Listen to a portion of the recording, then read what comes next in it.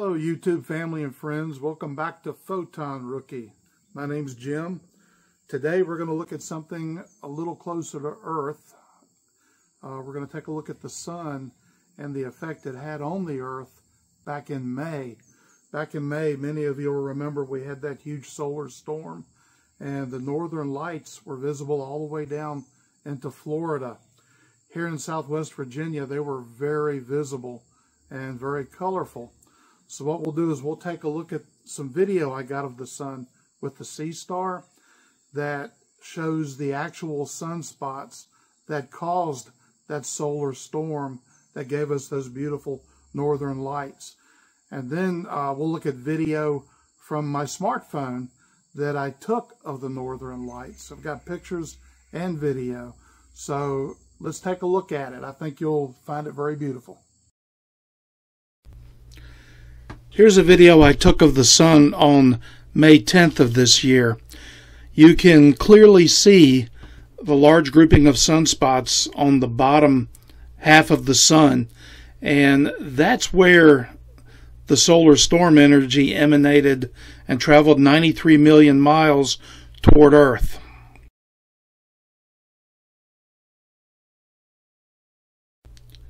Let's move in a little closer and have a closer look at those sunspots.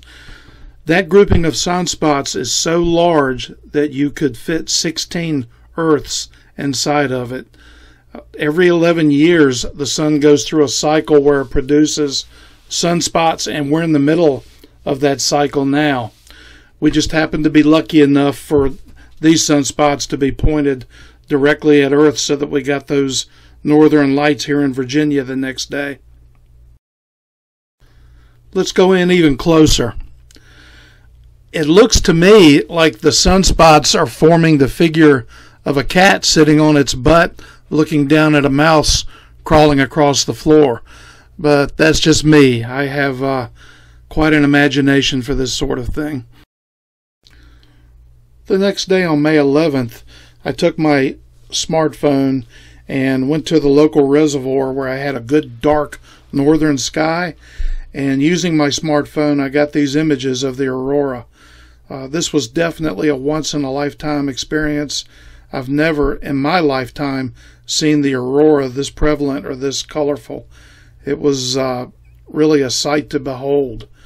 The lights were dancing in the sky, and it was just a deep pinkish red with purples, yellows, and blues. It was absolutely amazing. In this photograph, you can see the Big Dipper in the center of the screen there over the lake. Coming up is a video with 5 hours worth of time compressed into 1 minute. I hope you enjoy it.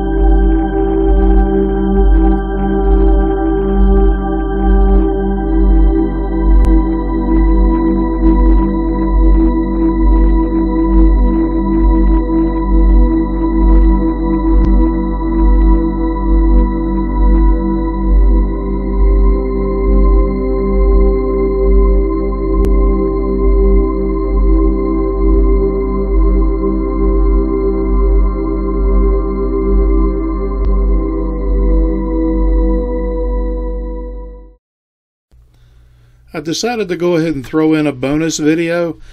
Back in early April, we had a solar eclipse travel across the eastern part of the United States.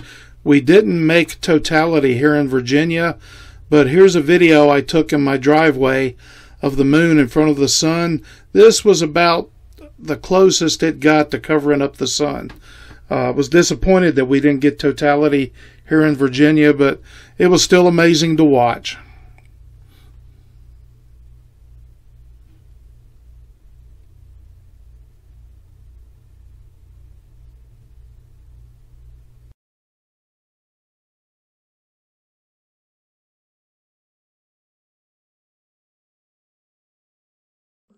Okay, hope y'all enjoyed looking at that. If you have any suggestions for any objects you'd like for me to try to photograph with the phone or with the telescope that's astronomy related, just let me know and I'll try to get it for you. If you have any suggestions for the channel or any comments, just put them down in the comments section. If you have any questions, I'll answer every one of them. Anyway, that's it for this video. We'll see you on the next one.